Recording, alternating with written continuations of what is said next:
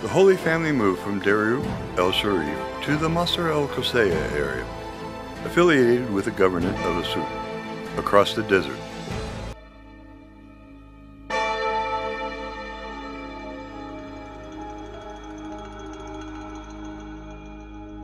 There are still cemeteries and caves dating back to 2 centuries BC, which are pharaonic tombs.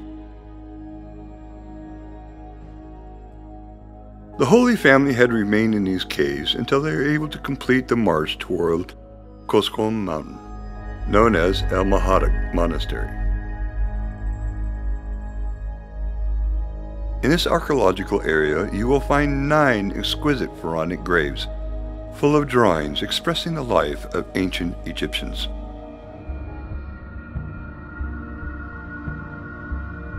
On its walls, you will find drawings of scenery of agricultural life, grazing, hunting, sports, and industry, and scenes that express recreational life, games of those ages.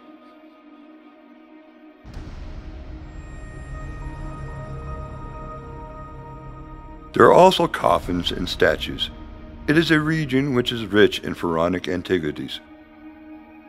There is also some words in Coptic language that refer to the dwelling of Christians in it through the ages. A church was also built in that village to commemorate the passage of the Holy Family in this place. It is an ancient church in the name of the martyr Abu Sufyan. The church has been destroyed and reconstructed more than once.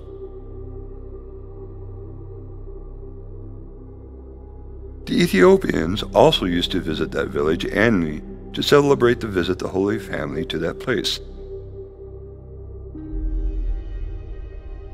The Holy Family then went to their final place of settlement, which is the monastery of Mahadaq.